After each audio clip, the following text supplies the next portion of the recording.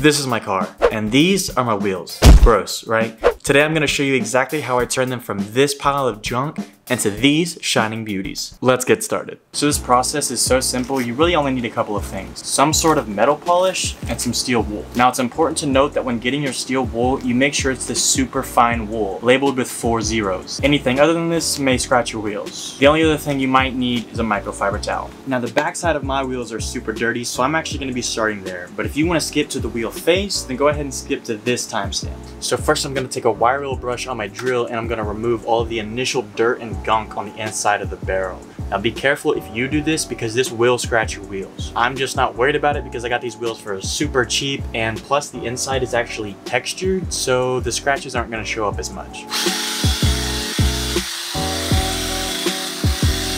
Now I'm not a perfectionist by any means, so this is good enough for me, but if you want your own wheels to be a little bit cleaner, then just spend a little bit more time on it and almost all of the gunk should come up. Now I'm gonna go ahead and finish up the rest of the barrel and I'll bring you guys back and we'll move on to the face of the wheel.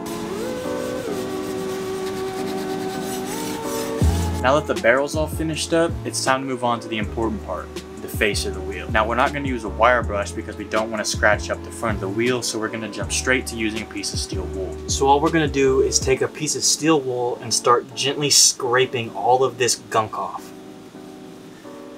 And as you can see, after just doing this for a few seconds, the chrome already looks 10 times better than it did before, and you don't even need to use a whole lot of pressure either. The steel wool does a great job on its own. That's how easy this really is. Now I'm gonna go ahead and work on this for a few more minutes and I'll bring you guys back and I'll show you the results. So I actually taped off half the wheel to show you guys a 50-50 of the before and after. But first we have to polish the clean side of the wheel. So after you use the steel wool, you actually wanna rinse off the wheel because you wanna make sure you get all of the little bits of steel wool off of it, because if you leave those on there, they can end up causing surface rust on the wheel, and you don't want that. Now you can just use a water hose and spray off the wheel, but I don't have access to a water hose at the moment, so I'm just gonna dump water on it.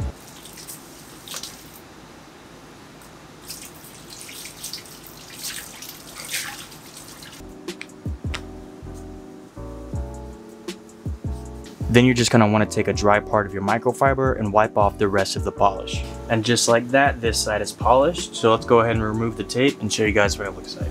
So I don't know how well that's showing up on camera, but it is a night and day difference between the non-polished side and the clean polished side. And that is after just only a few minutes of work. And that is just how easy this process really is. I'm gonna go ahead and finish up cleaning and polishing the wheel, and then I'll bring you guys back and I'll show you the final results of how the wheel comes out. So here's the wheel after completely going over it with steel wool and polish.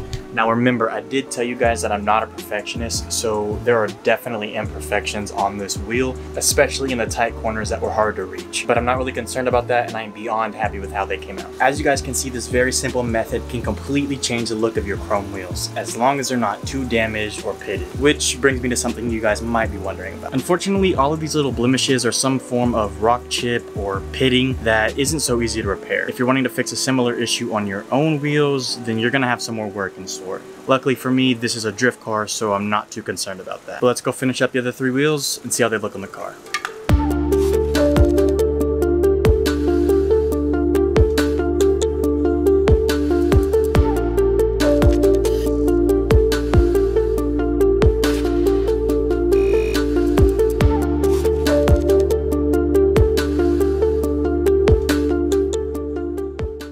So as you guys can see, the wheels came out absolutely beautiful with very minimal amount of effort, and they look so much better than they did when I picked them up from Facebook. I hope you guys found this video helpful. Let me know in the comments what you'd want to see next, and click on this video right here if you want to see how I actually totaled this car.